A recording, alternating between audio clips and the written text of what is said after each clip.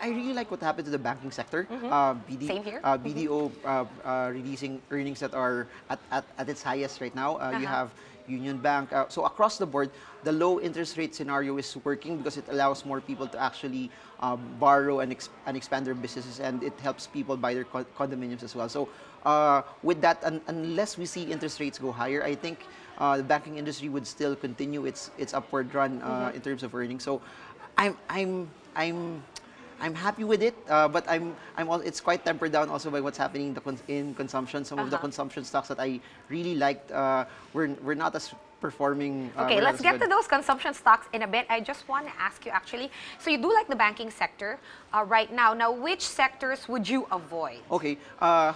Easily mining, the entire industry as a whole. If you've looked at what happened, majority of the mining stocks that were related to nickel minings that were open pit were the ones that were specifically hit.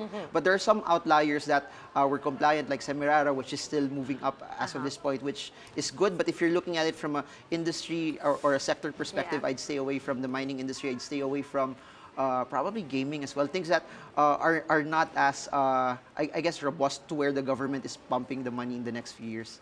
Okay, so which brings me back to Jollibee. Now, Jollibee has been one of your usual picks. Every time you come here, you know, other things may change, but Jollibee remains a stalwart. However, it's not been doing too great as of 3Q, right? We expect the fourth Q numbers. Full year numbers are not too bad on the whole. However, take a look at that. We have 7 buy ratings, 4 holds, and 2 sells. This is definitely not the best time for Jollibee. But as you said, it could be a good time to enter because it's cheap right now. Okay, when it comes to the stock market, it's about buying a good company at a good price. I really think that if you could get it at around 180, 170, it would be relatively cheaper. So Jollibee is a good company, but it's 203 right now. Yeah, I'm not that. I guess not optimistic buying it at 203 because the gains that you would get from it over the midterm may not be as attractive as well.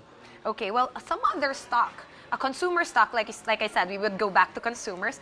I am looking at, these were your stock picks as of today. Okay. Okay, so we have Pure Gold, Surpass, EDC, and Semirara. You already said your piece about Semirara. Now, let's take a look at Pure Gold, which is up about 1/5%. Now, it's recently taken Emperador's spot on the main index. Do you think that this stock still has room to move up?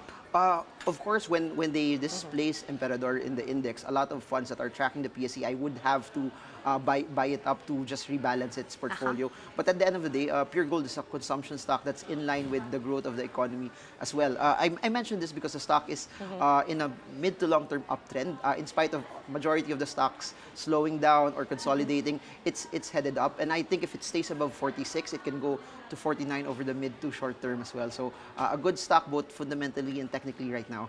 All right. Okay. Now, let's move on to the peso. The peso, of course, not doing too well on this Monday. Lowest in over a decade. Now, for the last year, it's still a little bit up versus the dollar. But with the peso, we all know we're expecting this to weaken further. How should one reposition their portfolios as early as now? Okay, if they're invested in primarily pesos, of course they would.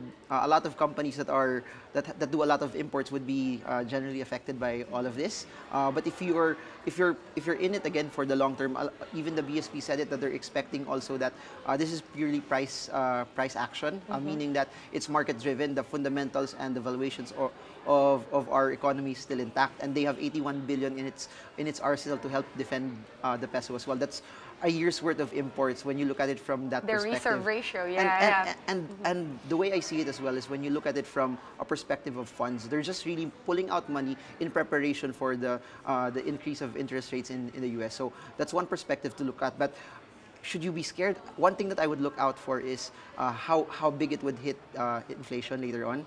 Because since businesses would actually import stuff, they would need to probably raise prices higher just to mitigate the added cost to it. So the loss from forex trade, Yep. So people are pegging it at 3.6 to 4% inflation this year. If it goes higher than that, it's something that I would be concerned about because it generally would affect a lot of the consumption stocks that I like as well.